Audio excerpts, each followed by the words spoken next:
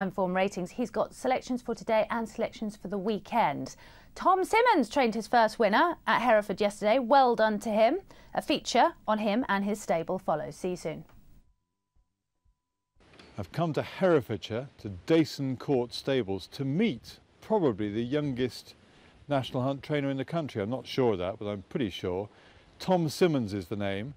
He was 5 years with Nicky Henderson, learnt an awful lot there, spent some time with James Fanshawe, used to ride out for Venetia Williams, who isn't far from here. So he's got a lot of experience behind him, despite being very young. And he's set up on his own here in this splendid place. We're going to have a look around, and I'm going to try and find him. I think he's out on the gallops at the moment.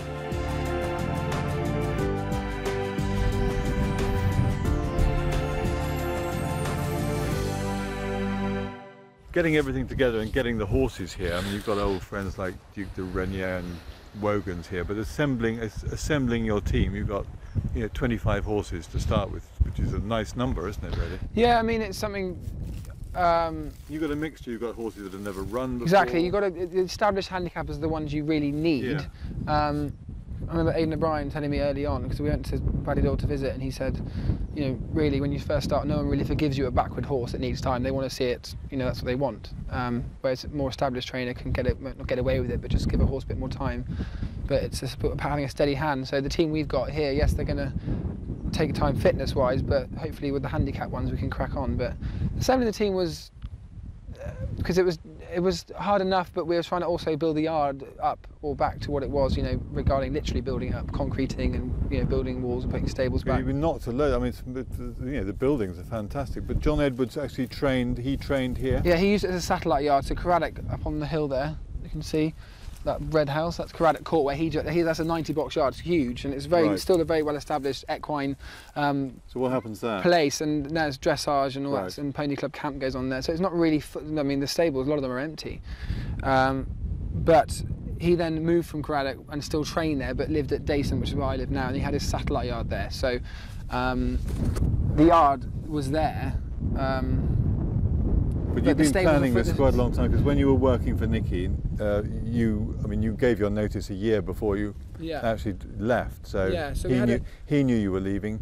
You knew you were coming here. So you've been over the last year. You've been getting everything ready. Ever since I was at prep school, I've been thinking about what I could do with the place and how I'd change it and what I'd like to put. But actually doing it and putting it into action was a challenge, and that's what I quite enjoy, because it's when you get. I was left it by a relative, and I'm trying to honour their opportunity they've offered me and try and use it to my best ability. But you've always wanted to be a trainer. That's what you've always wanted to be. Yeah, I mean, it's also got to find the niche for the place you have.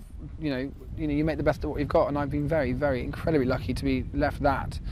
But the fact that I trained, it's like fate or something, but it kind of is, because it's a racehorse yard, and that's what it is now. And now you've got to go and do it. Basically. So staff-wise, what have you got? How many?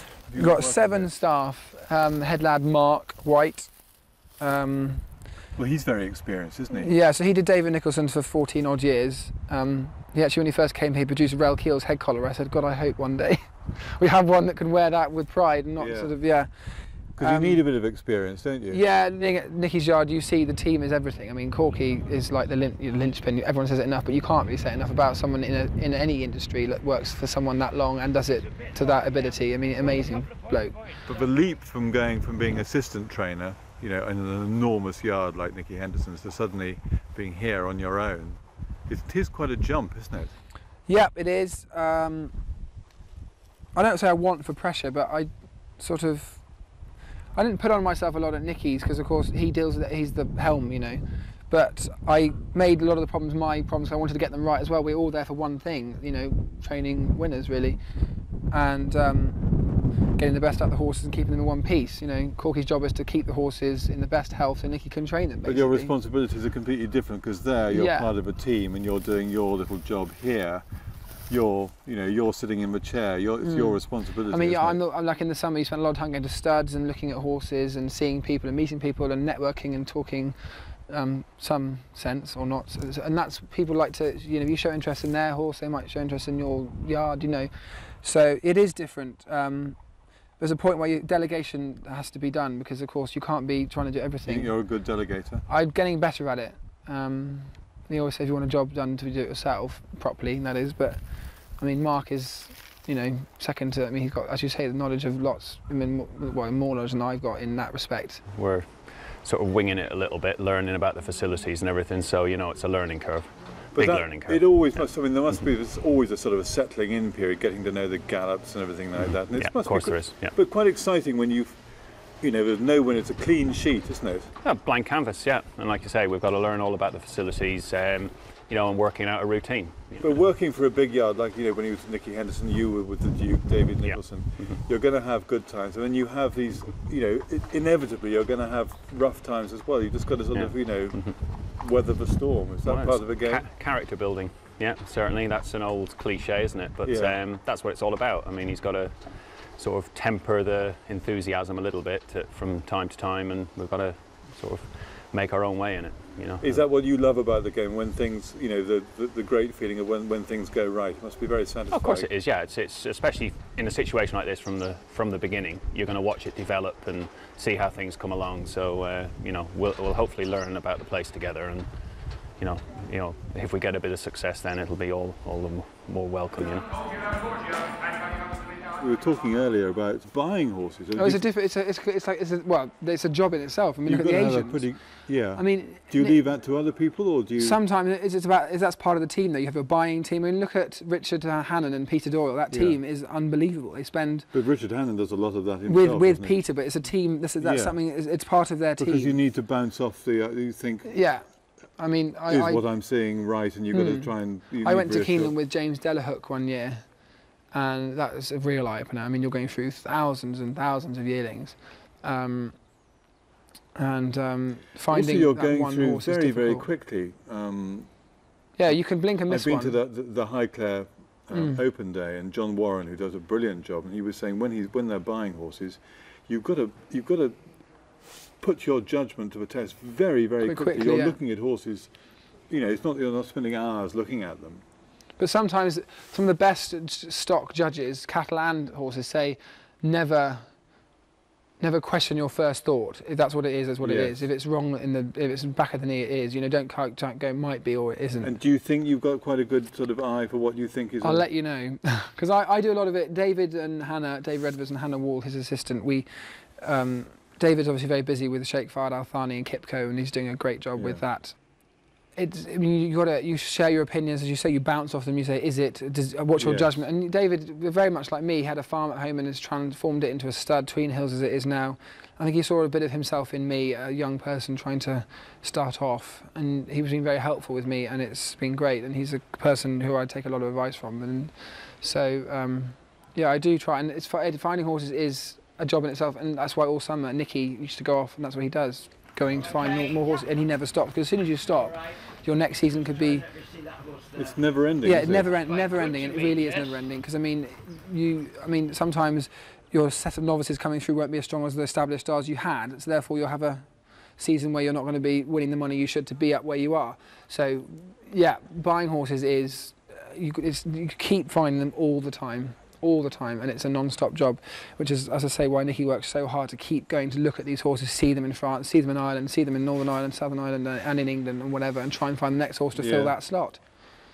And people are still willing to pay. You still get these horses that have won one Irish. Yeah, and they win. And it's amazing you say that, because people whinge about prize money, and people are still spending a lot of money to buy a horse that's going to go and win a novice hurdle worth £2 grand. You can still, you know, I don't know what you pay for a winner of an Irish point to point, but it's you can pay, you know, an awful lot of money, six-figure sum. Yeah. Easily, can't you? Oh yes, definitely. I mean, some people don't. Have you got any point to point?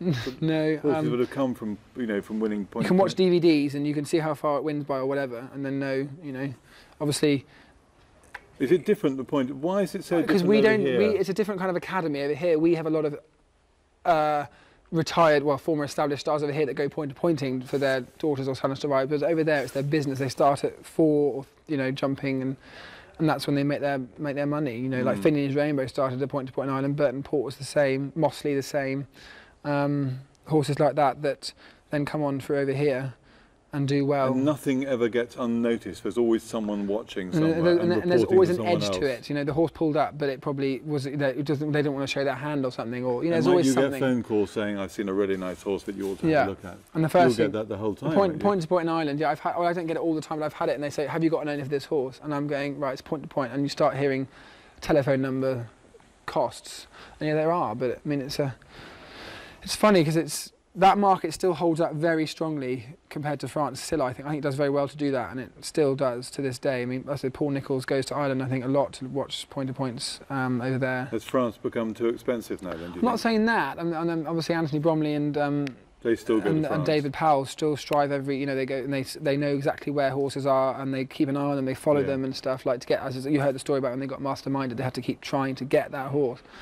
But it's about knowing your market and trying to seek out the next star. And it takes a lot of hard work. And they work very hard to do that, and it comes off more often than not. Yeah. I mean, I remember the Champion Hurdle when Binocular won. They bought the first 3 home that year. I mean, Khyber Kim, they bought early on with a yearling, I think. Binocular, obviously from France, and Punjabi they bought from the horse in training sale for 40,000 or something.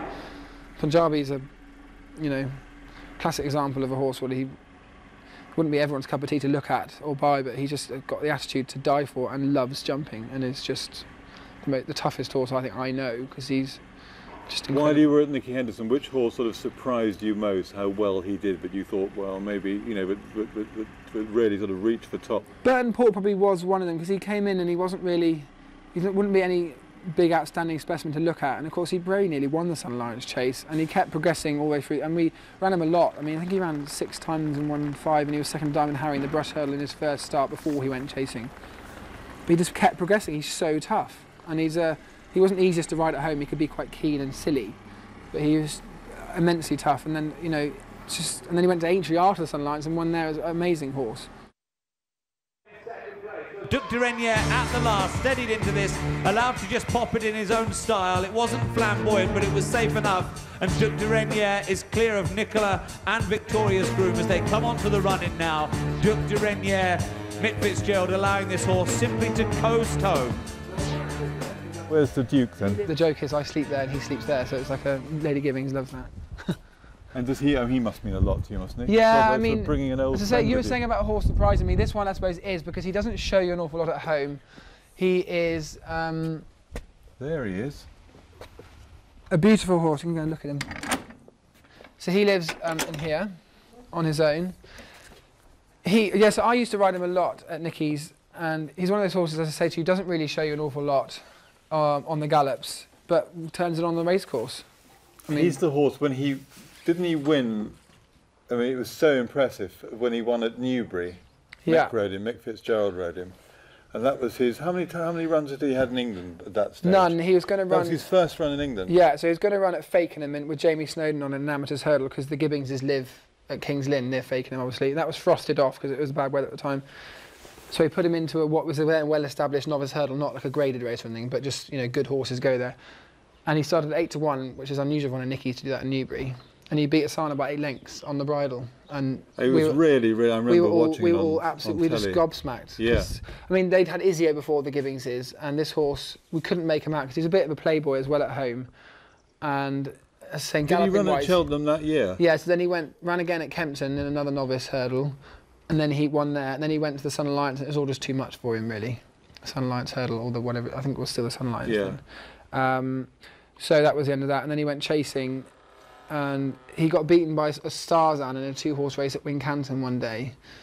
And I don't think he was right, because things didn't go that way for him, but he did win a novice chase, which was kind of annoying, because if he hadn't, you'd have been better off. Then he came back the next year, having the Gibbings had done a lot of work to get him right, because they care immensely about the horses, and it's all about, obviously, the health of the horse, which it should be. Yeah. And they gave him the time, and it was rewarded the next year, because he came back to run it into, graduation chases and hurdles and things, and just got beat in the Lanzarote on a top weight by Michael Phillips, second to Punchestown in the long walk.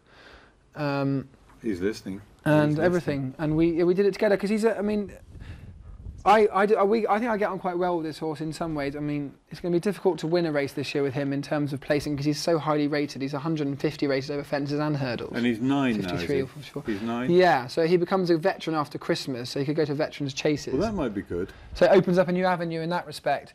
But he's a very athletic horse. And do you think there are still good races? I to be hope so, won and the with him? change of scenery might lend itself well. But I mean, when I used to ride up at Nicky's, I used to drive people mad 'cause I used to let him get away with Blue Murder. But you try and rule him, or rule a horse, like a baby who's just fresh, then I think it makes them go the wrong way. I mean, so I let him after that get Newbury win, there was so much potential there. Do you think he's been a bit of a disappointment? No, not at all. Not at all. Because he's won just shy of 200,000. Not at all. No, because he won at Cheltenham in the Grade 2 Fawcett's Chase in the end, beating Void Paul Eustates then, who probably on the wane as he was. Yeah. But he still jumped round, because when John Frankham was one of the first people to ever school him over a fence at Nicky's, he said this is one of the most naturally talented chasers I've ridden for a long time, because he's so athletic. But if his head's got to be right, and well, that's sort of what I meant. But maybe he was expected. And well, physically he's not the most robust looking. No. That's the thing. He's quite narrow, and his back can have issues. So we just got to keep on top of him in that respect. But no, he's a real real character. Fun to have here, won't he? Oh, to have a horse of this kind, I mean, it's unbelievable. Oh, it'll be great to see him. So when do you think? When will he be ready to run? Do you think? When he did get injured. Well, I say injured. He has a wear and tear last year, so slowly does it. But maybe Newbury at the Hennessy meeting. But we'll as soon see. as that. Well, yeah. But if that doesn't happen, not a problem. No. But that's a race, because of course he maps his own. You can't go. 150 rated horse, they map their own programme slightly. You've got to find the right race. And those veterans chases, they're a great idea, aren't they? I think. Yeah, then they are. It's a bit like the graduation chase in that respect. The same with the vet, because it opens up with him, a very talented chaser, not over raced either, as he is. And he does actually look like he does go quite fast. Not that he looks like he does now because he's half asleep, but.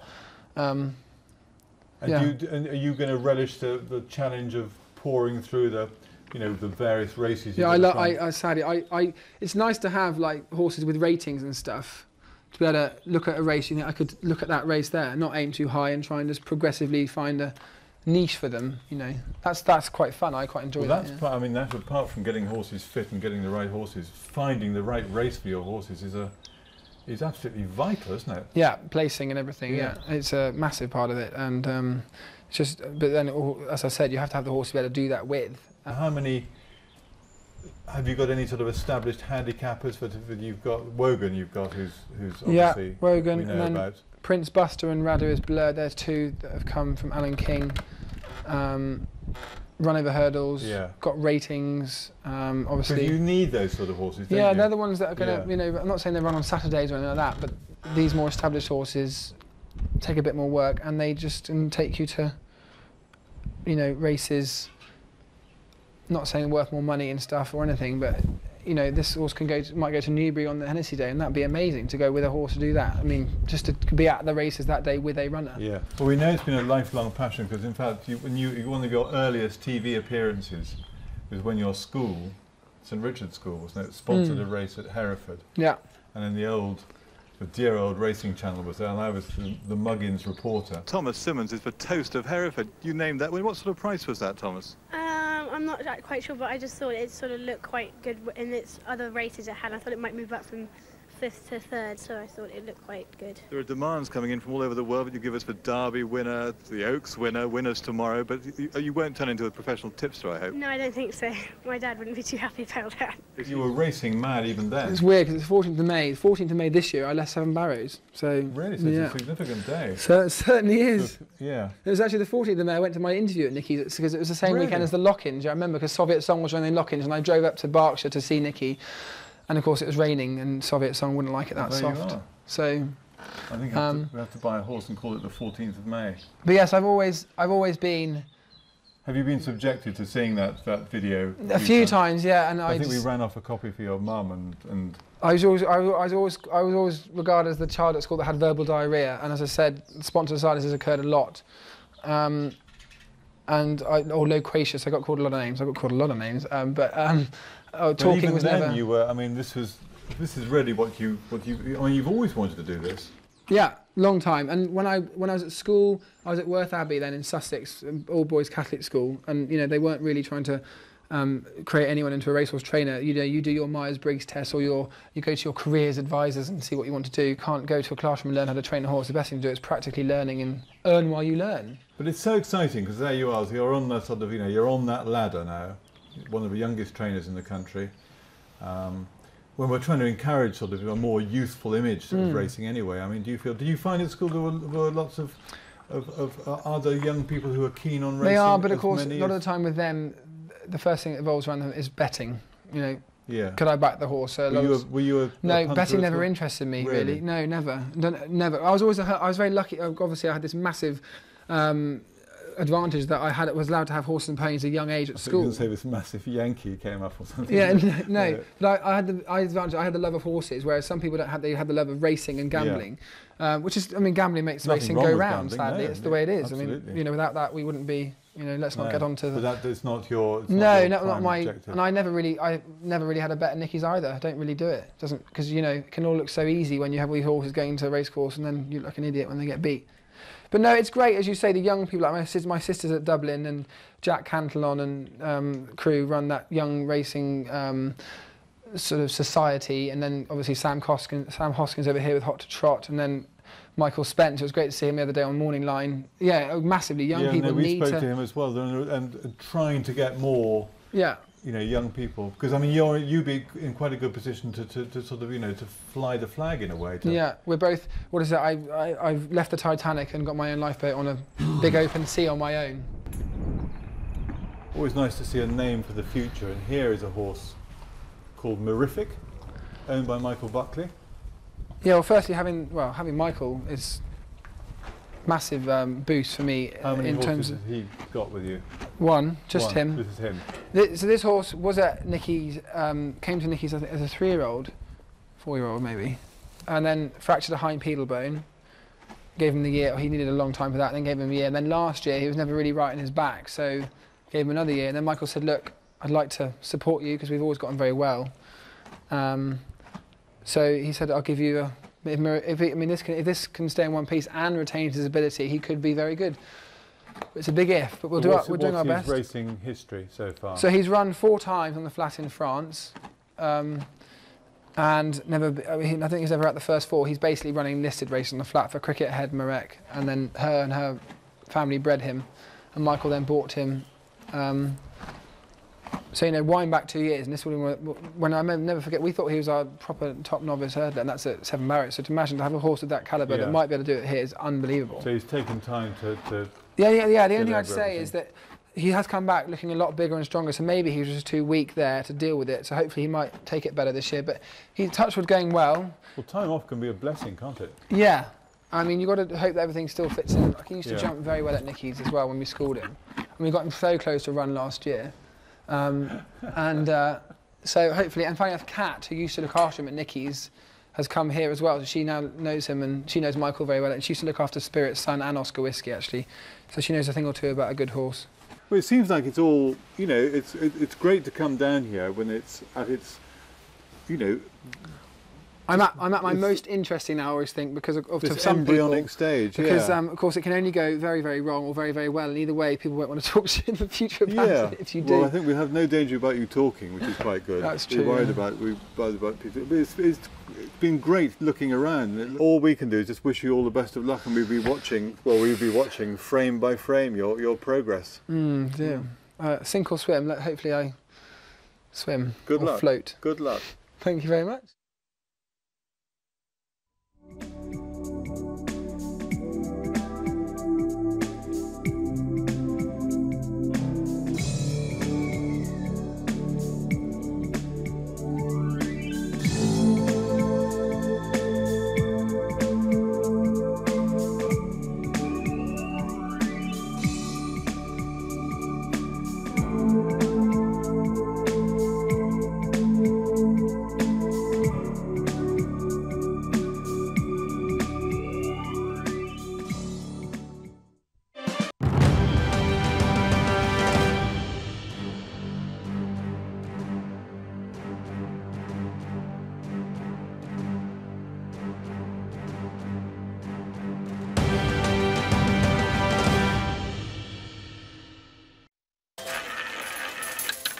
At the heart of the